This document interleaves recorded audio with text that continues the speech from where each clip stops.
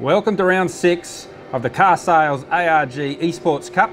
We're at Phillip Island this Thursday for the first leg of what will be a 2-leg race, where we do the first leg in the Audi TCR car and then the second race in the Dallara F3 car. So we're in the Audi at the moment, running down into turn 1, hold 6th gear, keep the flow up, just kiss the apex curb, run the car wide, not too wide so we can set up for turn 2. Southern loop, really taily on entry.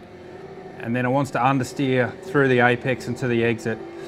Pick the throttle up as early as you can for the run down through turn 3. It's almost flat out through turn 3.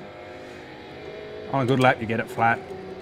And then braking around the 130 metre mark for Honda.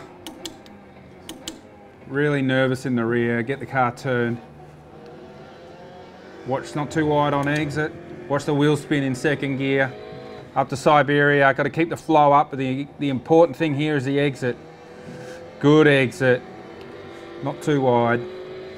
Up through, pass through the kink on the run up to the hay shed. Hay shed flat. Just kiss the curb of the apex. Then up to Lukey Heights. Car's really edgy here, really nervous. Important to get the car up against the curb before the run, braking downhill into MG.